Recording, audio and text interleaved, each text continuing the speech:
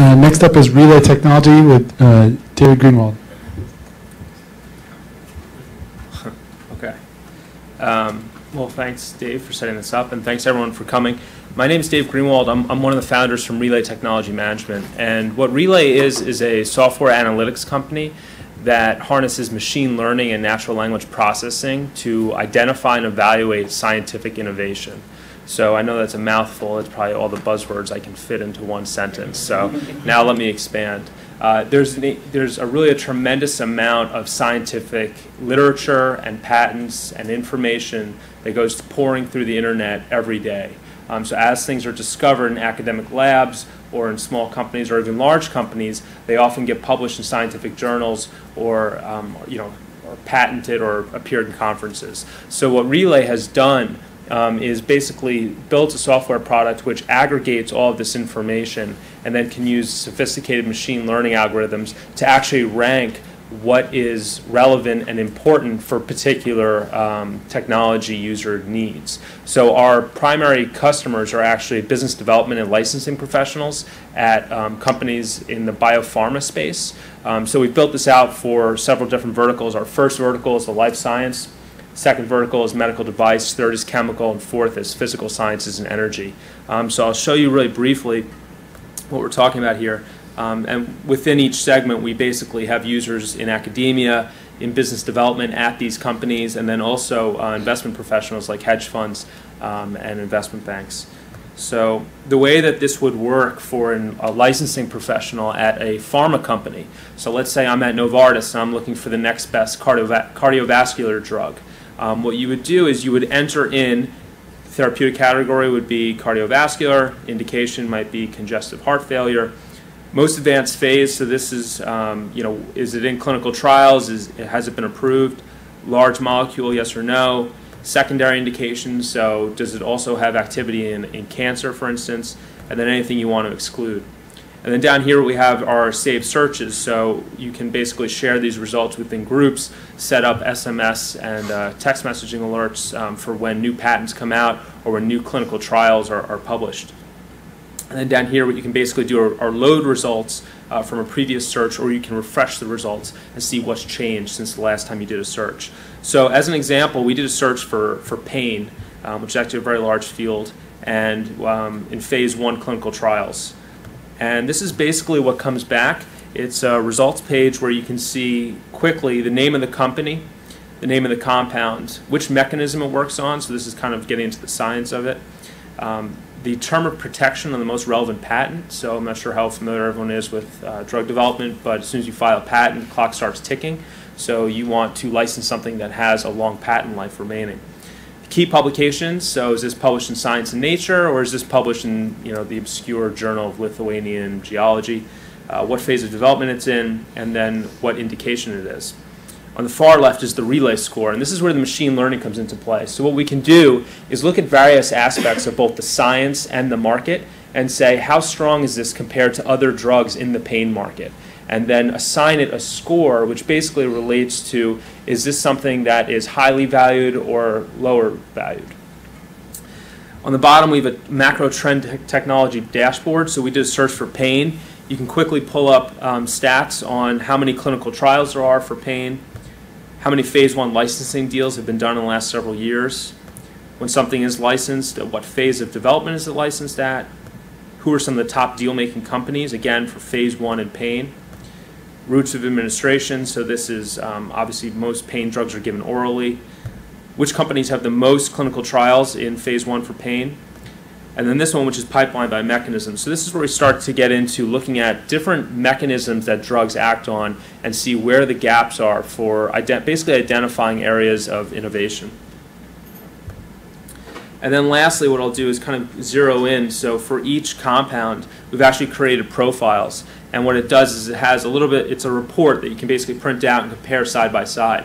So if I'm at Novartis and I'm deciding between several drugs to in-license, I can basically print these out and see, what's the term of protection on the patents, which journals has it been published in, which researchers have worked on this, where have they worked, and then what are the clinical trial results. So, it goes beyond just data aggregation and really provides a competitive intelligence tool for biz dev and pharma. And this is something, again, this is our first vertical, but there's a tremendous need here for something that, can really help speed this process. So, our goal at Relay is to be able to provide this information to these companies so they can make better decisions and help bring better drugs to more patients faster. So that's sort of our mission statement. But with that, I'll end about a second early and thank everyone again for coming. Happy to take questions. I apologize if there's no biologists in the room. All right, Relay Technology. Any questions?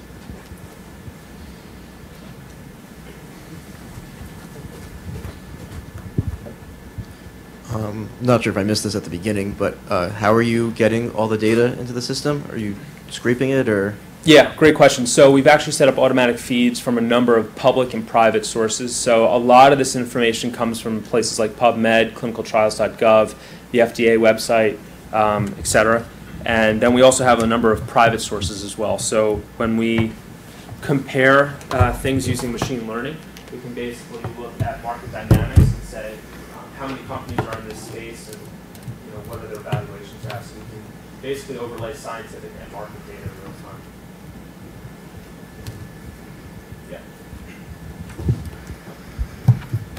Do you allow your customer to actually help the system learn, because they obviously know something around their domain, so they can help the system? Of course.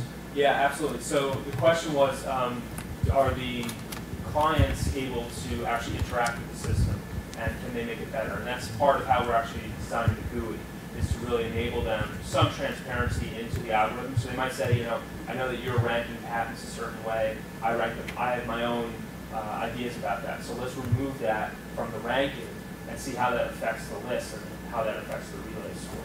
So there is some visibility into how that works. And I think this is really interesting, getting into how we design the GUI so that customers can actually interact with it and really make the most sense out of the information. Because at the end of the day, these are people who basically just have information overload. So we want to give them a tool where they can kind of get the graphs that they feel are most important right away. I guess machine learning traditionally has a fair amount of, I don't know how to say, faults with it. A lot of false information and misguide, and it gets better over time. But when you're dealing with very large pharmaceutical deals, I can imagine there's a very small tolerance for error. I mean, how do you balance that? And is that sort of something that's built into the system so they see that fault? I mean, does that question make sense? No, it does. And the answer is that there's really about 50 years of scientific innovation, which we sort of use as positive examples. So we can go back and say, this drug was approved for this indication, where was it published, and who was the researcher behind it, and what did the clinical trials look like, and what did that molecule look like, and was there toxicity, was there pharmacology problems? And we can sort of say, okay, if you have a benzene ring in this methyl group, you might have a problem with efficacy in phase 2 trials. So it's there's actually a wealth of data going back, decades, and sort of we've mined that data and are extrapolating it into the future. Now that being said, what that does is it does allow some predictive analysis, and we can get pretty close. But obviously, at the end of the day, there's still people who need to make these decisions, and they are large decisions. So it's kind of narrowing the field for where to look and maybe their due diligence. Yeah, exactly. It's a tool for diligence as well. So it's a good question. Yep. So you talked about biz development, environment. Can you talk about it, how you envision it working for biz dev folks? Sure. So, one of the challenges, again, is kind of creating something. Our vision is to have a application which is at their desktop every day. So think about a Google Finance or a Bloomberg homepage where every day you're gonna want to know, our company is really interested in diabetes. So I want to see, what researchers have published in the last day or two, or what patents have been issued. So the user interface is really something that they're going to want to use every day to keep track of multiple things going on in this field. And then when they want to do specific searches, it's right there. Yeah. Do you currently have customers, and what's their feedback on your Relay score? Yeah. So great question. The question was, do we already have customers? We do. We've worked with Stromedics, which is a spin-out from Biogen IDEC, just right down the street from here. And their feedback was great. So the way they were doing this was they were kind of piecing it together by hand. It was taking about 6 months to do this, and then just kind of dumping it into a spreadsheet, and the data was incomplete. So, very quickly we were able to take search parameters from them, enter it in, give them a report. Not only that everything's out there, but again, this ranking which says, look, here are the top 10 or 15 that you should really concentrate on. And their feedback from it was great. Again, what they wanted was a little bit more transparency into why something is ranked higher than another. So that's why we're focusing our efforts right now on doing it. Good question. All right, thank you, Relay Technologies.